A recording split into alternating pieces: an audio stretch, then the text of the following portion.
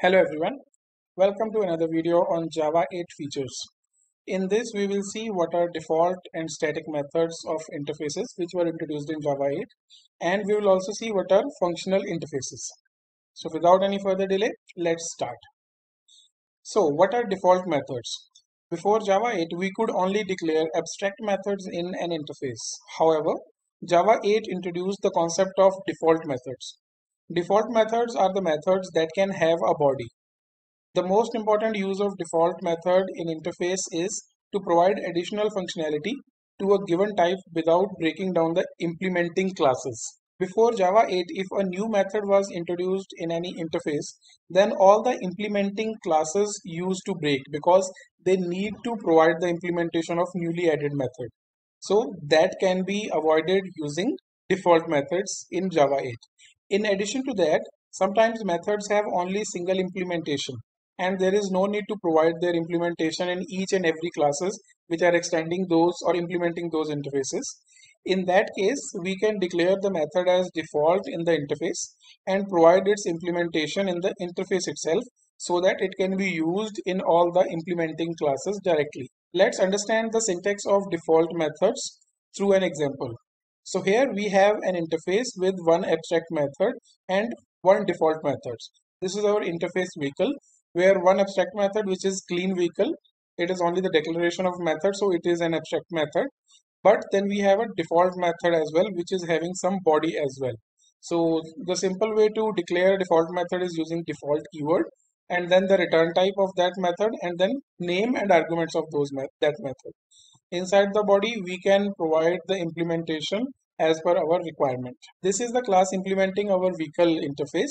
This is the car class which implements vehicle, and it has overridden its abstract method, which is to clean the vehicle, and provided its implementation.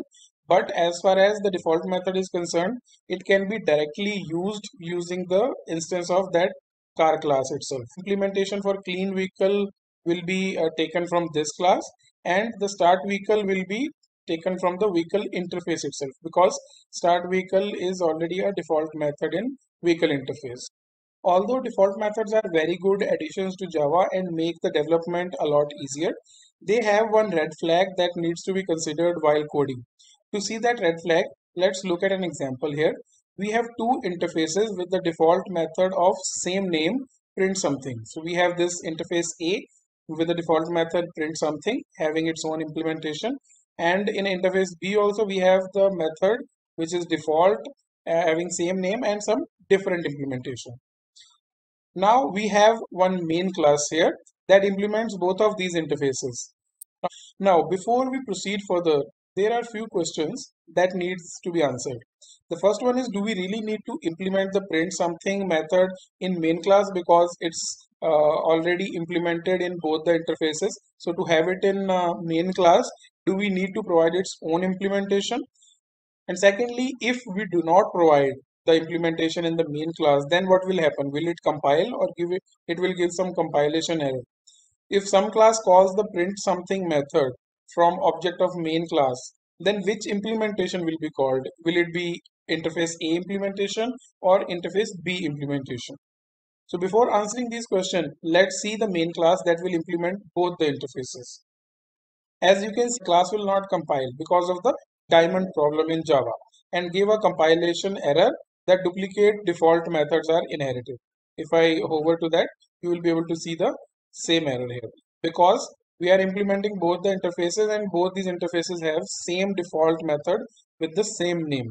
That is why it will ask us to provide its implementation in the main class. And in the main class itself, we can write our own implementation as well as we can use the implementation which is available in interface A and interface B as well. So here you can see we have overridden the print something method in the main class itself, where we have provided its own implementation, and if required we can call or use the implementations present in the separate interfaces as well. So for that we can use it like name of the interface dot super and then name of the default method. So in the main class we will create an object of main, and we can call the print something which will first print I am inside the main class, and after that we are calling the print something from both the interfaces. So we are expecting it should print all three statements, or it should use all three implementations which are present. So here you can see main class implementation inside A and implementation inside B. Our next topic is static methods in interfaces. The static methods in interfaces are similar to the default methods, but the only difference is that you cannot override them. So whatever method is declared as static and implementation is provided in the interface, these implementations cannot be overridden. Now question is, why do we need static methods in interfaces if we already have the default methods? Suppose you want to provide some implementation in your interface and you do not want this implementation to be overridden in the implementing classes. Then you can declare the method as static. In this class car, which implements the vehicle interface, it's trying to override the static method. So we will get a compilation error because static methods cannot be overridden. Also, since a static method is hidden, we cannot call it from the object of implementing class. So as it's a static method, it will act same as the static method of a class. So let's try to just comment out this overriding implementation. And after that, if we want to access the static method, we need to use interface name dot method name. So if I save, build and run this program, it will give me I'm cleaning my vehicle. So this is the implementation available in the static method of vehicle interface.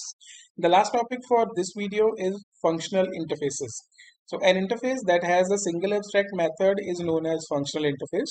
While an interface can have one or more default methods, it should have only one abstract method to be called as functional interface. Java 8 has defined the java.util.function package containing a lot of predefined functional interfaces. Some of the functional interfaces defined in Java 8 are predicate, consumer, suppliers, by consumer, functions, etc. The functional interface is used by lambda expressions. So those that we have already seen in our previous video.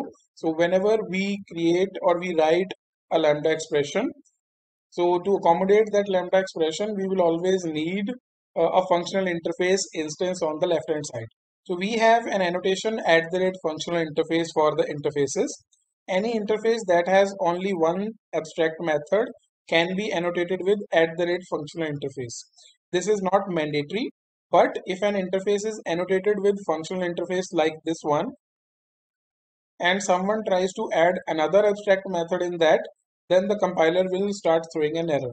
The similar thing we have seen in our previous video also, when we were creating this calculator interface and we have declared it as at the rate functional interface, and after adding this first abstract method, when we try to add another method which was multiply, so it started giving us compilation error.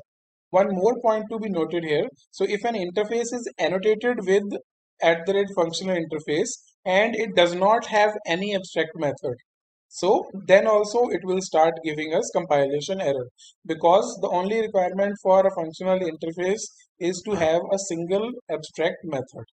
So in this case also the compiler will start giving us compilation error. So that's it for this video. If you like watching my video, please do like, share and subscribe. Thanks for watching. See you next time.